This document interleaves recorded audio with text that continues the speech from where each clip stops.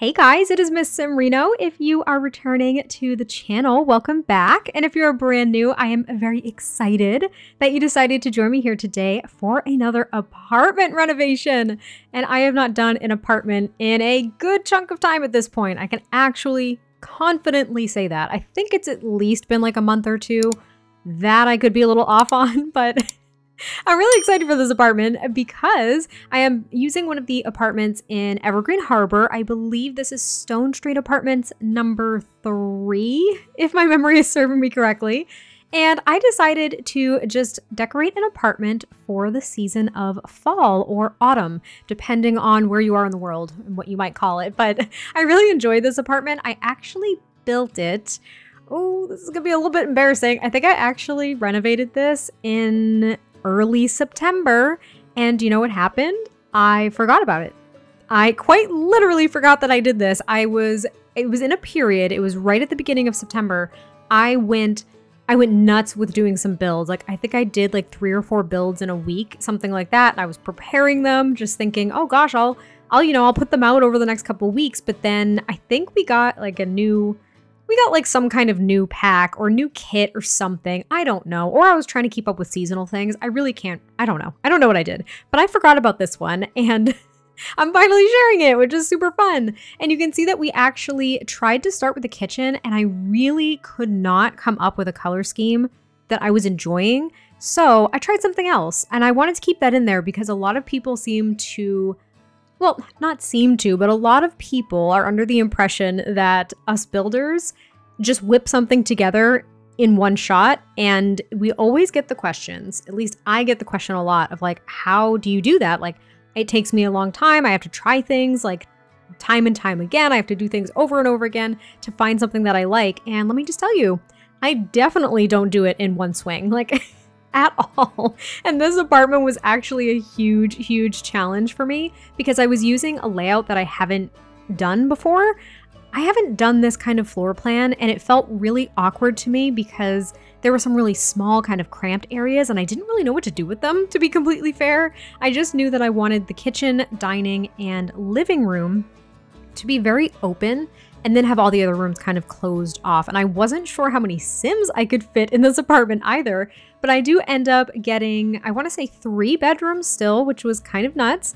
And it's for 6 Sims, oddly enough, because I did use the bunk bed. So that was a huge advantage, I think, with this unit. But you can see that the kitchen and kind of the layout is coming together. I was trying to figure it out, trying to make things a little bit more spacious, and really just trying to find the colors that I wanted to work with. And I ended up going with these darker wood tones. I love these Jungle Adventure cabinets. If I could, I would use them in every build, but you've probably noticed I haven't used them in some time, and that's just because I try to diversify the objects I'm using. The keyword there is try. I really try. I don't always achieve it, but I was really excited to use them here, and I really love this cozy little tiny living space. It's a little bit too small, I think, for my liking, but I do like how this love seat here separates from the dining area and the kitchen. I really liked that separation of space. It kind of defined the differences of the rooms, if you will, without actually using a wall. And I struggled to cover this wall here because there's no windows because there's another apartment unit on that side. And I knew that I wanted there to be some decoration, so I put a mirror over that console table and then a piece of artwork, and then we end up working on the kitchen in a little bit more detail, just trying to figure out where I'm going to put all the appliances and what decorations I'm going to use. And I used this tile in, I want to say it was like my English autumn home or something like that. I don't remember what I called it, but it was a cottage in Henford-on-Bagley.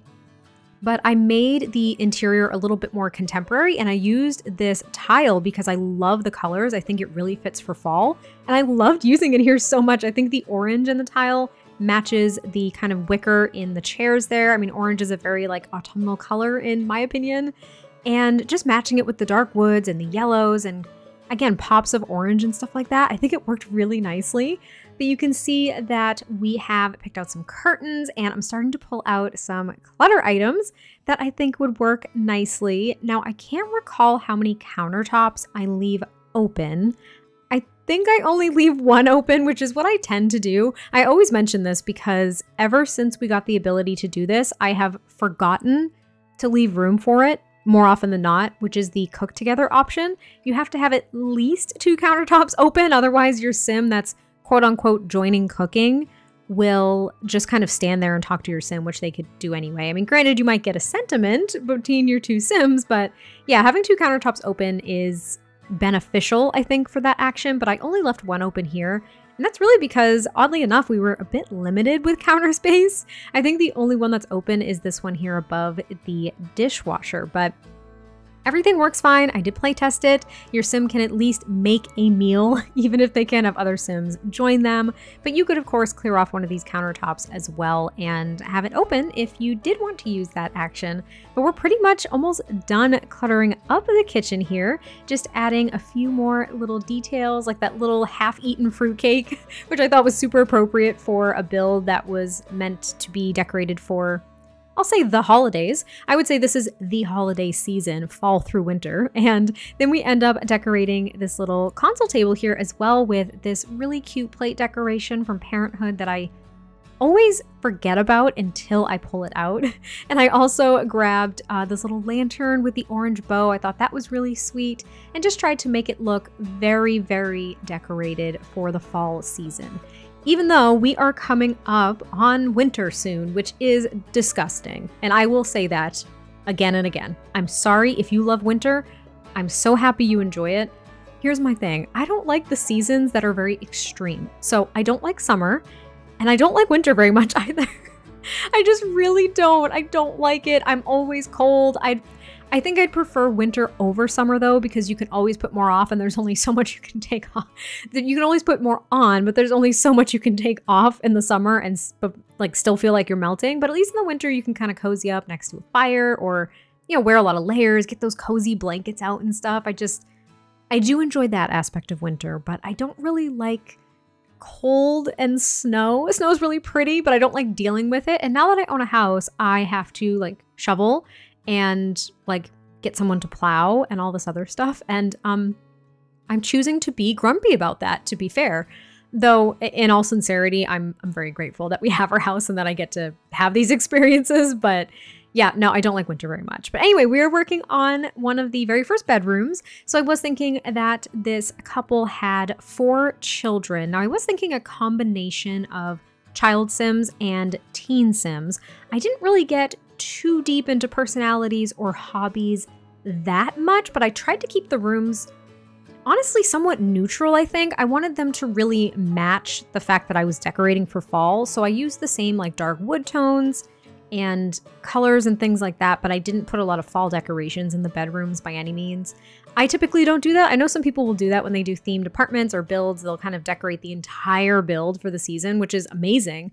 I just tend to keep a lot of that focused on the living spaces compared to the bedrooms. But this bedroom, they do have a desk with one of these big fancy curved monitors, this big like gaming streaming setup thing that we got with the high school years expansion pack. And then I just add a few more decorations kind of under the bunk beds. I add some knickknacks and things on that bookshelf, the little alarm clock that we got with the high school years expansion pack, which I really wish it worked as an actual alarm clock. I miss that so much. I think it was The Sims 2. It could have been The Sims 2 or The Sims 3. I can't remember, but you had the ability to actually set an alarm on an alarm clock for your Sims. That way it would wake them up whenever you set it to. So for example, you know, for the kids here, I might set the alarm clock for like 6 a.m. That way I would have enough time to get them to like shower, go to the bathroom and eat something before they went to school, instead of them waking up at 7 a.m. automatically if they're not rested enough and having them rush to get out the door. Do you know what I mean? For those who play very often, like with gameplay and things like that, that's typically what happens. And it's a little bit frustrating. So I would love to be able to set an alarm clock in this game. I think that would be great. But that room is pretty much done. And then I quickly just decorate this bathroom here, which is for all of the kids to share. Literally all of them. So imagine like 4 teenagers or just 4 kids in general sharing this one bathroom. Just good luck, honestly. But the parents luckily have their own ensuite bathroom off of their primary bedroom, which is very nice. They don't have to share that with all of the kids, which I think is great. But this little teeny tiny hallway is very scarcely decorated. I didn't go too nuts with decorations here, just a painting and kind of like a little linen cabinet thing from Seasons. And then I also created a little walk-in closet for the primary bedroom, which I really enjoyed.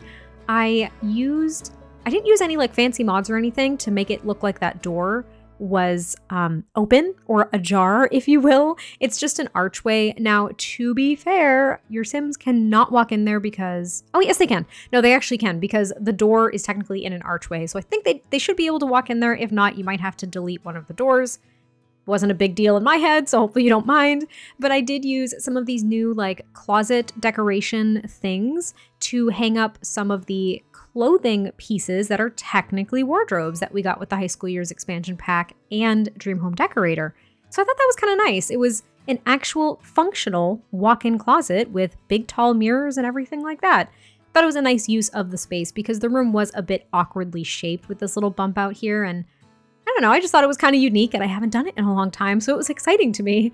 Now I also add a rug here. I think this one from, I want to say, is that from the Werewolves expansion pack? Yeah, that's from Werewolves, I think. I think that's from Werewolves. I can't really remember. But I liked the deeper greens and the dark blues. I think they still really complemented kind of like the fall color scheme I was going for. There's also a little armchair here in the corner, nothing fancy at all. And again, they do have that bathroom off of the primary bedroom as well, which I can't recall if I decorate that on camera or not. It's very similar to the other bathroom. I think I just used a different swatch of like the shower curtain for the shower tub combo. I can't really recall, but it's a decent sized room, which I was kind of surprised with, especially since I was able to get this room over here to fit 2 more Sims, and I didn't use bunk beds, I don't think. I just used these single beds, again, from the High School Years expansion pack. And this, I want to say I was thinking this was more so for the children. Maybe the other room was more so for the teens. But again, you can have whatever Sims that you want in here. This could be for all kids, for all teens, a combination. Does not matter whatsoever. You can do whatever you'd like with any builds you download. But I did put the nightlight in here, so that is what I was thinking, is that this was going to be for the kids. But I really liked this room. They also have a desk, and I loved using this coat rack decoration from Snowy Escape because I never use it. And that's because it skis, and I think it's such a cool decoration, but I wish we had kind of a more neutral one that you could use in everyday builds so it didn't seem as themed. Do you know what I mean? I suppose it doesn't matter. It's just wishful thinking, but we do decorate this room very quickly, and then I do think that I leave the other bathroom out because it really wasn't that important, and we are getting close to the end of the build here, so I hope you all enjoyed this. I cannot wait to hear your thoughts, and I will catch you next time I post a video, and I'll talk to you soon. Bye!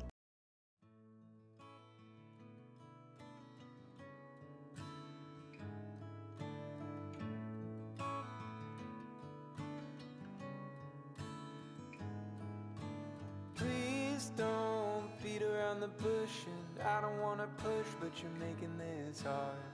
I know something's going on. There's dishes in the sink and trash in the front yard.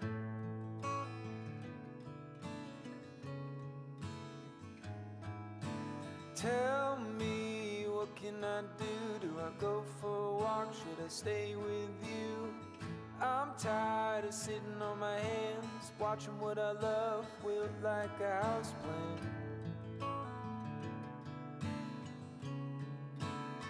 Do you feel